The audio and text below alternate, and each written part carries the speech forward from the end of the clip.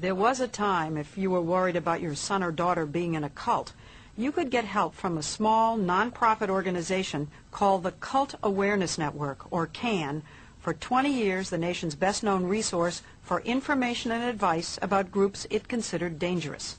Among them was Scientology, a church not known for turning the other cheek. But church officials say Scientology is just another tax-exempt religion that helps millions of people worldwide, including actors John Travolta and Tom Cruise. And while Scientology did attack its enemies in the past, church officials say they don't do that anymore. But recently, the Cult Awareness Network was forced into bankruptcy, and its leaders blame the Church of Scientology. Today, CAN is under new management. Hello, Cult Awareness Network. Now when you call looking for information about a cult, chances are the person you're talking to is a Scientologist. Ashley's one, so is Bob. Everyone we met in the office was a Scientologist. Last year, a member of the church bought CAN's name, logo, and hotline number in bankruptcy court for $20,000. This is a dream come true for Scientology. Stacy Young would know. She was a member of the church for 15 years, including its elite C organization. She also worked in the Office of Special Affairs and was managing editor of its Freedom magazine. She left in 1989 and has been a paid consultant in lawsuits against Scientology. The Cult Awareness Network was the only organization in the country where parents could call and say, you know, I've lost my child into this cult, what do I do? She says Scientology sets out to destroy anyone who criticizes it. Someone who speaks publicly against Scientology is targeted for a campaign of harassment, character assassination, financial ruin. There's a policy that says specifically, if possible, ruin them utterly.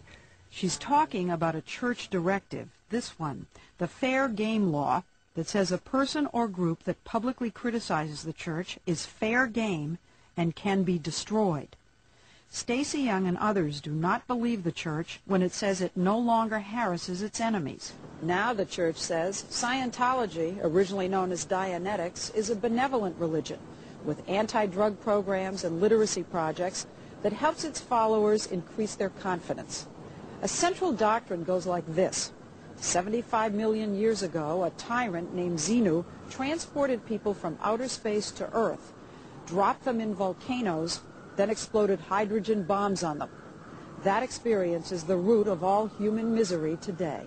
Scientology offers to help people overcome that misery, charging as much as $50,000 in a year. It's one of the reasons why Time magazine calls Scientology the cult of greed. One of Time's principal sources was Cynthia Kisser, who was CAN's executive director. You said, quote, Scientology is quite likely the most ruthless, the most classically terroristic, the most litigious, and the most lucrative cult the country has ever seen. Wow, that was very powerful. Do you stand by that? Oh, more than ever. More than ever. I mean, everything they've done since then just proves that quote. Cynthia Kisser says a fair game attack on CAN started in the 1980s, and Stacy Young says she was part of it. Some of the staff who were assigned to the Cult Awareness Network would brief us about. I mean, there were people specifically assigned. Oh yes, that was their whole job. That was all they did.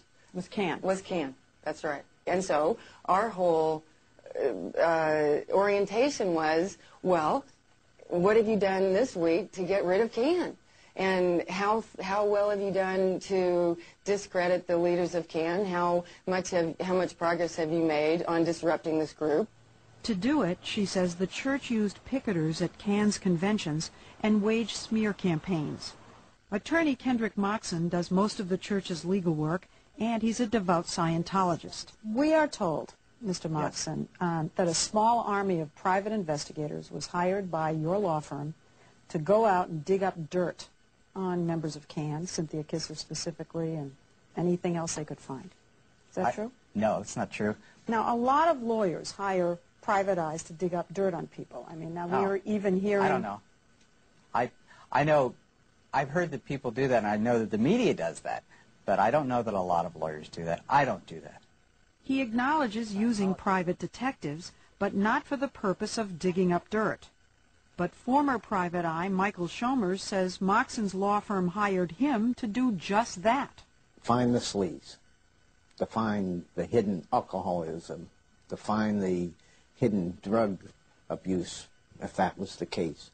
The sex life. The sex lives. Bad debts. Correct.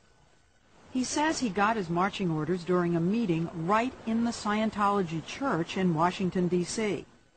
He says a staffer briefed him on Can and jotted down notes that Schomers kept. He says he was told to investigate Can and its purported allies, IRS officials, and Congressman Henry Waxman of California. And he was told to dig up enough dirt on Cynthia Kisser to destroy her reputation and intimidate her into silence. It says topless dancer at the Blue Note in Tucson, Arizona, Cynthia Kisser. That's correct. So did you investigate that? Yes, I did. Was she a topless dancer? No. Did you tell the Church of Scientology Yes, I did. that these allegations were not true? That's correct.